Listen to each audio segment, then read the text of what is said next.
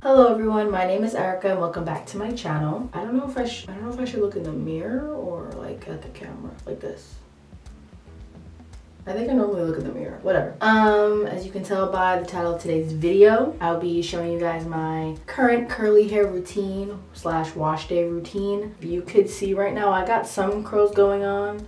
I'm gonna have my hair in like this weird high poof, but the hair is dry. The hair is dirty. So, you know, it's time to refresh the curls, bring it back to life. And I'm just gonna show you guys because I think it'd be cool to document my curly hair journey. I've done a couple of curly hair videos in the past. I'll link them down below, but it's more so a journey for me because I feel like I still have so much to learn about my hair and about curly hair in general. So yeah. Also, this is what works for me. Everybody's hair is different. I will say I have low porosity hair and I believe I have type 4B, a little bit of 4C. I'm not going to claim myself in the 4C community because I really don't know. It's giving 4B, but if you know more than me, let me know in the comments down below. I really have no idea. But yeah, this is what has been working for me. I've been having some trouble finding like shampoo that really moisturizes my hair because like I said, I have low porosity hair and my hair dries like no other, or like it doesn't absorb water or product that well. So I'm just trying to find something that's really hydrating. Obviously I'll show you my products a little bit later on in this video. Without further ado, I think we're just gonna get started. Majority of this video is gonna be voiceover as well because it wouldn't make sense for me to talk over like the water and all the, you know. So I hope you guys enjoy this video, and if you want to see more hair videos, let me know in the comments down below and let's get started. All right fam, let's get into it. Here I am removing the crusty hair tie from my head. Oh my goodness. If you know, you know. This feeling right here is unmatched. Here, I'm just, you know, adding some water to the head. Voiceovers are so weird. I'm so sorry. So if I'm awkward, that's why. These are the products that I use. I actually use the whole line of this, but it's the Shea Moisture Manuka Honey and Mafora Oil Intensive Hydration. This is the shampoo. It has fig extract and you know what, I'm just gonna put it on the screen. This oil, LOL, it's for hydrating and replenishing extra dry and damaged hair, which I definitely need. And yeah, I just focus the shampoo mainly in the roots of my head because that's where like the most dirt is. And then I'm just scrubbing. Shampoo is meant for like cleansing and can strip a lot of moisture. That's why I only focus it in the root and not so much on the ends of my hair because my ends definitely need like the extra love.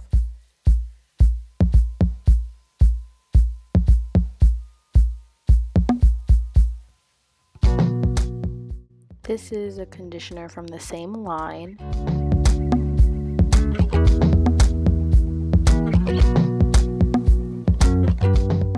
And here I'm going to focus the product mainly on the ends of my hair and just throughout the strands of my hair, just because I went in with that cleansing shampoo that can strip a lot of, I guess you can say, ingredients from my hair. So we're just replenishing it with the conditioner.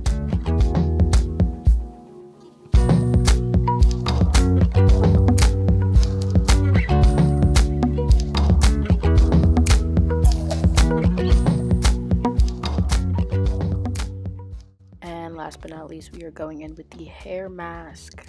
So with this, there's a different type of process that I go through. First, I'm going to part my hair into 4 parts. Obviously, the parts aren't the cleanest because that's not the purpose of it. But basically, I part my hair in half, clip that half away so it's out of my way, LOL, and not in my face. Then I take the other half and split that in half. Like I said, it's not the perfect part, but that doesn't matter. And I will clip one of those pieces away. And I'm basically just working in 4s or in sections of 4 just because I feel like I'm able to get the product in a lot better. And I want the mask to really saturate my hair and give it all the love that it needs. The consistency of this deep conditioner is pretty nice. I like the way it smells. It feels great on my hair. My hair always feels really moisturized after I use it. And of course, here I'm focusing on the ends because, you know, the ends need some love. They're the oldest part of your hair, so please don't neglect them. And then after that, I'm just twisting it and leaving it. And I'm going to do that with the rest of the sections in my hair.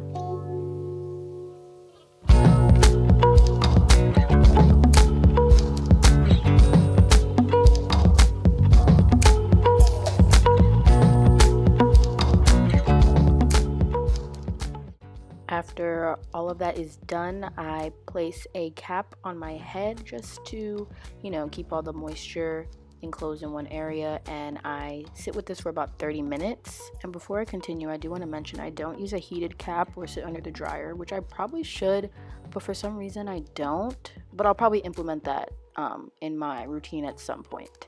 But it's been 30 minutes. I am taking the product out, the deep mask. I, you know, rinse out my hair just a little bit, and then I start taking each twist out.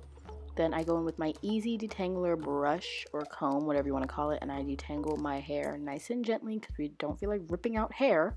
And I do that first, and then I go in with my Camille Rose Curl Love Moisture Milk, which I absolutely adore and smells so good. And I just take a little bit and just run my hands through that section. I like applying my leave-in conditioner in the shower just because it holds the moisture a little bit better, and since I have low porosity hair, I definitely need the extra moisture as best as I can get it. And then once I apply that, I just twist my hair back, and then so it's out of my way, and then I just do the same thing with the rest of the parts.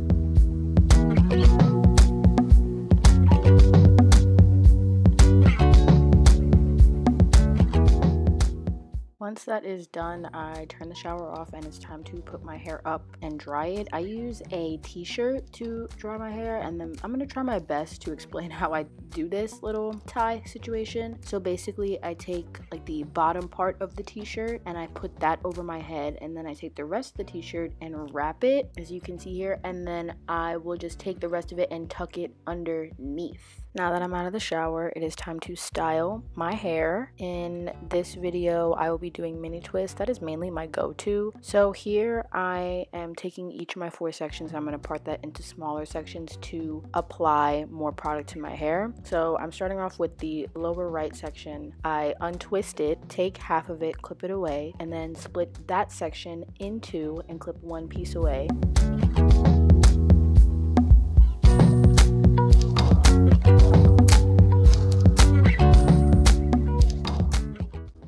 Then I'm going in with the As I Am Twist Defining Cream and my Camille Rose Curl Maker Gel.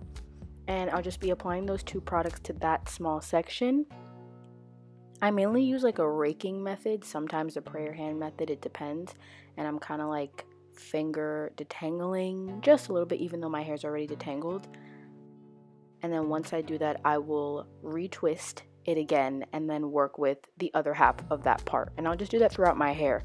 Mainly on the bottom of my hair I'll have like 4 twists, and then the top of my head I'll have roughly around 6 to 8 twists depending on how much hair I want to use. I try to keep it pretty small just because the smaller it is, the more defined the curl pattern will come out afterwards. And the one tip I want to give when doing your hair and having curly hair is you really just need to take your time. There's no such thing as rushing, because you most likely will not get the products that you want. It takes a lot of patience, a lot of time, but I promise you, you'll get the results that you want. Also, everybody's hair is different, so when you're looking up different hair techniques and styles like that, don't get too discouraged if your hair doesn't come out the same way. It could just be that the person that you're watching doesn't have the same hair texture as you.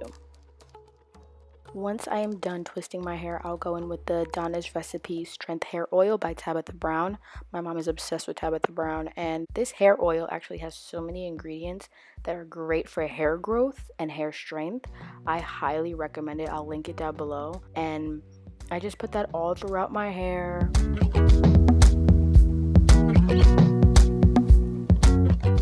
Kind of massage the oil into my hair so it's fully saturated, and then at this point I put my bonnet in and I basically go to bed because I want my twist out to be completely dry. Pro tip, make sure your twist out is completely dry before you take it out, folks. I promise that will give you the best results. So this is the next day, and I'm going in with the Camille Rose Cocoa Nibs and Honey Ultimate Strength Serum Oil, and this is the oil that I'm going to use to kind of take out my twist.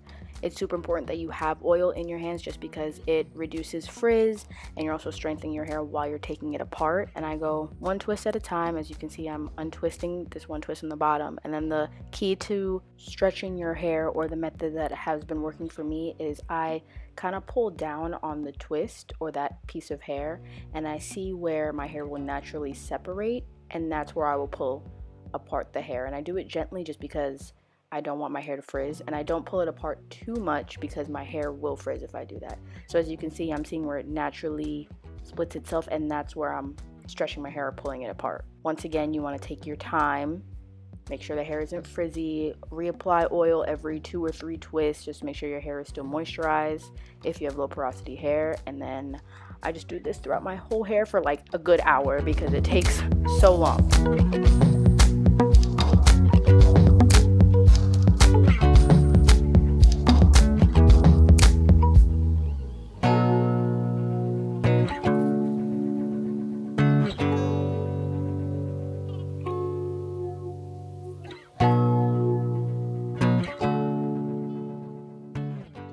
Once my hair is finally done, I just like mess around with it, and I will literally just fluff it out as much as I want it to be. Another pro tip for stretching is using a pick. Now you want to go from the root and just pull out. Never go through your hair or through your curls, because then you're just asking for frizz central, and we don't want that after we just worked hard on this definition. And I will just continue to mess with it until I get the shape that I want. I probably desperately need a curly cut, but you know, we'll cross that bridge when we get there. And of course, to complete the look, I had to put a little bit of makeup on, a little bit of jewelry, just, you know, to complete the whole hair transformation. I wanted to feel really good about myself after this.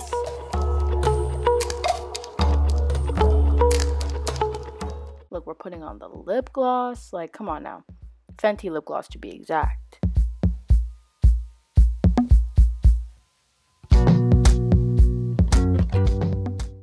As you can see, it worked. I was feeling myself, folks. Oh my goodness, I've come a long way with my curly hair and I'm so proud of myself. But I hope you guys enjoyed this video. Make sure you like, comment, and subscribe, and I'll see you in my next one. Bye.